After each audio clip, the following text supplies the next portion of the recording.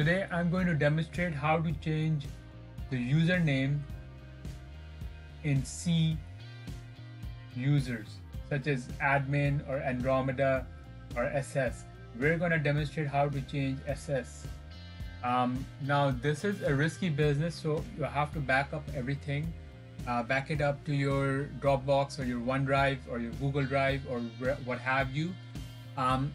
Keep in mind that Windows restore points have a conflict sometimes with when you try to restore with cloud software.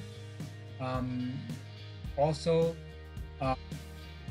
make sure your Dropbox is unlinked with your computer by logging into Dropbox and unlinking it online, because when you try to restore, if you do so to a Windows restore point, it will restore to like the Dropbox file will also get restored at the same time to a previous state, so it won't be the same.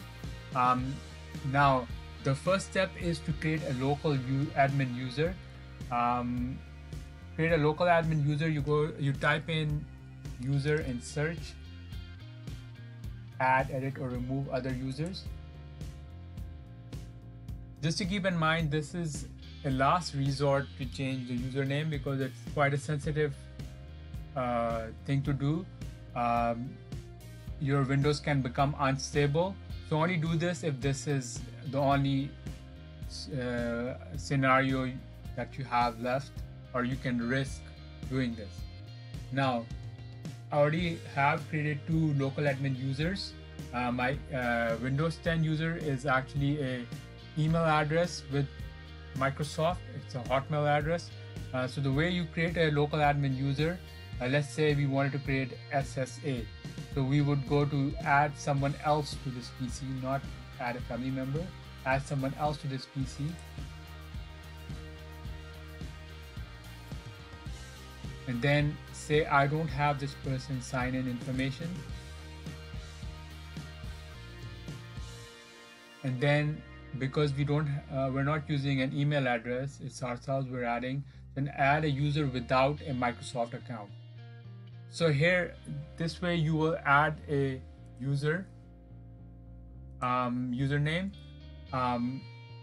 and you will enter a password. Make sure you note down that password on a piece of paper, not online, because you might lose access to your computer. So that's how you create a user like these.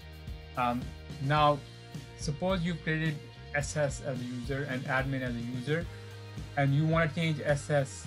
That's the username you want to change in the C users. So you would log in via, well, you can log in via admin, or you can keep logged in as I am already logged in through my Hotmail account. What I mean to say is you should not be logged in through SS if you're changing SS. So you see here, C users. If I'm trying to change this, I cannot be logged in as SS. That is the main mistake everyone is making. So the first thing you do is you can change the username here, rename.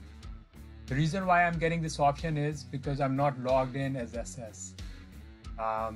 So you change you rename it, and then the second thing you do is go to search, type in netplwiz, netplwiz.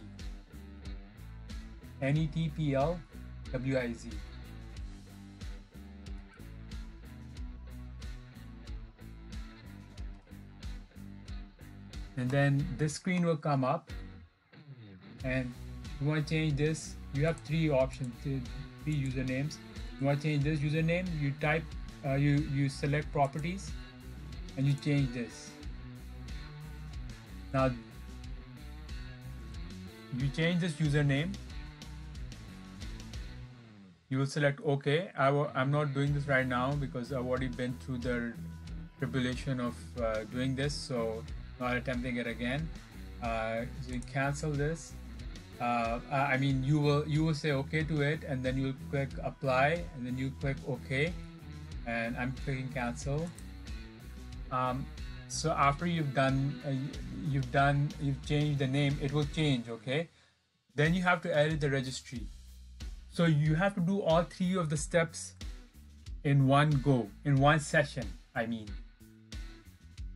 So we already did netplwiz, we changed the property, then we changed the folder name, and now we are going to edit the registry. All these 3 steps have to be done during one session. Otherwise, your Windows will become unstable and you will have to reinstall the entire Windows and you'll lose your data.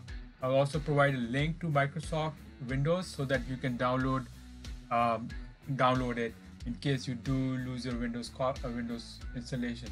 So go to search, regedit, registry edit.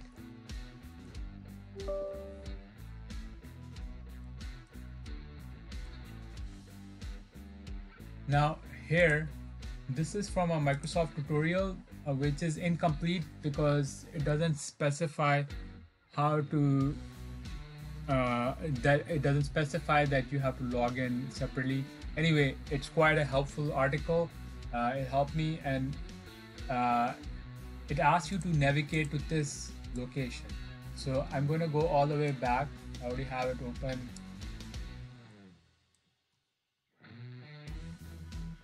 Okay, so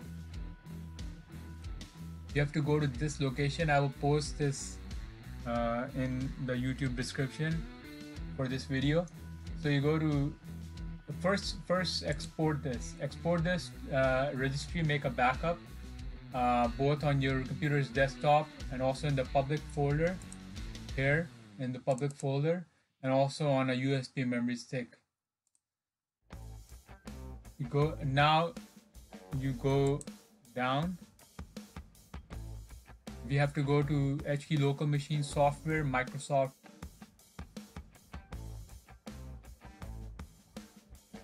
Windows NT, and then current version, and then ProfileList. Here you will see a number of, as the gentleman says here, you will find several folders here like S-1-5- search through them till you find a profile image path pointing to your old username. Double click on it and replace your old username with your new username. So if you go through each one of these folders, you will see profile image path with a certain property. We're looking for SS. No.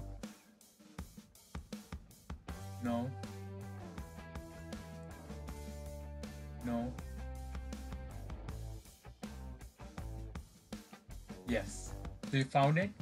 Now double click on this property, profile image path, and change this part. Now the username you pick has to match perfectly. The case has to match. If it's lowercase elsewhere in the 2 options that we discussed, netplwiz and the folder name, it has to match exactly, otherwise this won't work. Then you say okay after changing, and then you don't need to save it, it's automatically saved. You cross out of this, and then you just restart your computer, and you will have everything will work fine, and that's that.